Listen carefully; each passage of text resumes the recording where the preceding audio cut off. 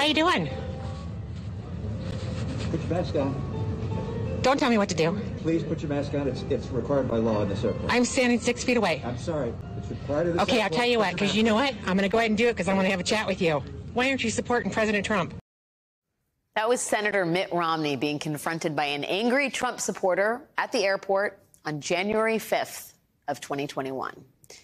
And it is emblematic of Romney's experience as a Republican in the Trump era, and one that could arguably have contributed to his announcement last month that he will not seek re-election in 2024.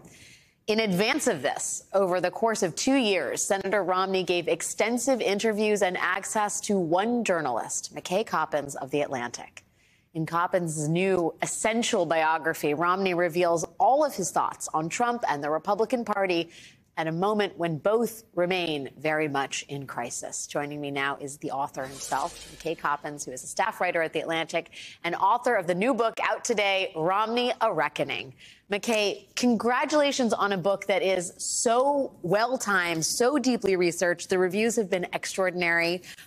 We have a lot to get to, so we're going to get to it right now. First, the level of just profound personal animus that Romney holds for other leading lights in the Republican Party. This is just a few highlights. Ron DeSantis, there's just no warmth at all. And that's one of the nicer quotes. Newt Gingrich, a smug know-it-all, smarmy, and too pleased with himself. Santorum, sanctimonious, severe, strange. Rick Perry, Republicans must realize that we have to have someone who can complete a sentence. Ted Cruz, frightening, scary, a demagogue. Huckabee, a huckster, a caricature of a for-profit preacher. Bobby Jindal, a twit. John Kasich, lack of thoughtfulness, lack of attentiveness, ego. No wonder he and Chris Christie spark. With friends like that, I am eager to know whether this distrust, this distaste for the leaders in his party was it always in him, or did Trump really catalyze a sense of anger and frustration? Well, I think that what's important to know about those quotes is some of them are things that he told me over the course of those 2 years. Some of them are from his journals dating back a decade, right? And so what that shows is that for a long time, he has had a sense that the Republican base gravitates toward figures who he finds unimpressive, to say the least, sometimes frightening, right? But especially in the last few years, he's seen the party, become more and more populist, more and more extreme. And, those quotes have started to get a lot of attention in the last few days. And people have said, oh, he's consumed with resentments. He's just, mad that he lost his election.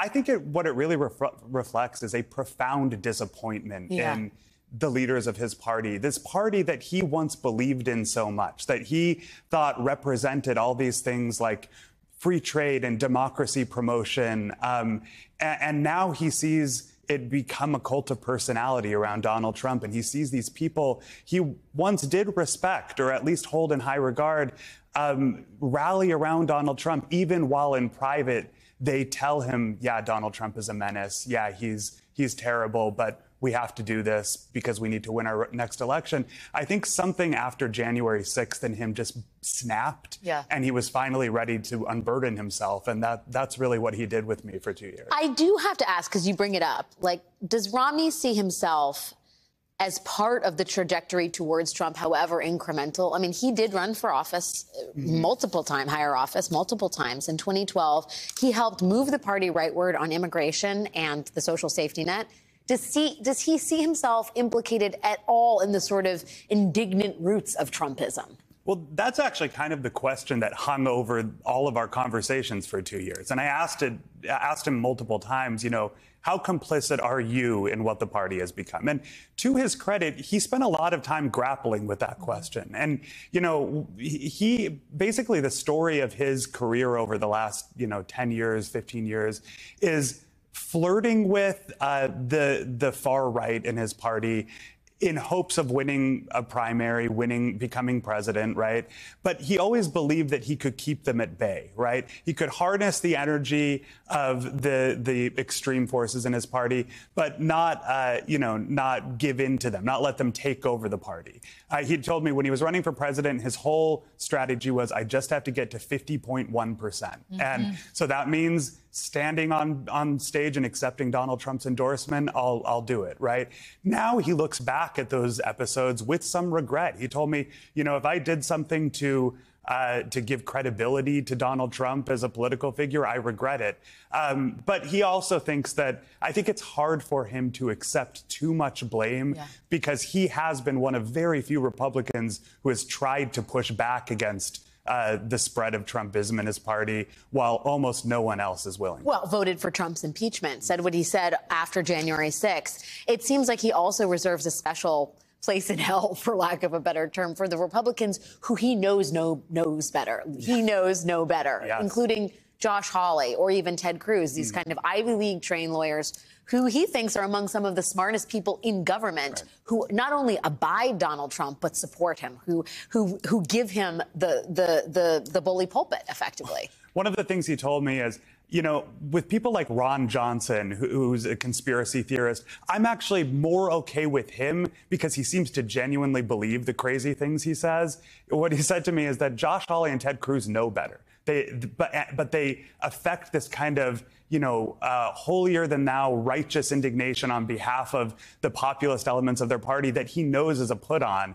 And it really drives him crazy. And that frustration animated a lot of our conversations. It's hard to know whether the story of Mitt Romney will be one that is seen as a tragedy or a story about a hero, or maybe it's both. I mean, you have this devastating anecdote of him basically sitting alone by himself in his Washington, D.C. apartment, eating salmon on a hamburger bun with ketchup, watching Ted Lasso by himself because nobody else wants to hang out with him. And he's now leaving the party, kind of crushed by the machine that he was once in charge of. Yeah, I mean, I think that he deserves some credit for this last few years coming to terms with what his party has become and what complicity the kind of mainstream establishment that he was part of has in what that party has become. But he's paid a price, right? He's paid a price for his opposition to Trump. Not only has it effectively ended his political career, he really would have struggled to get reelected in Utah, but he's lost friends. He's lost relationships. I've seen people, even since this book, the leaks have started from this book, people who, once considered themselves big Mitt Romney fans or partisan Republicans now kind of turning on him. And I think he deserves some credit for, even if it was later in his career, being willing to say the things that very few in his party are willing to say. And say them to you, my friend. He said them all to you. You got everything. I still can't believe it. What a book. McKay Coppins, congratulations on Pub Day. May you move many units, my friend. You deserve it. Thanks for joining me. Thanks, Alex.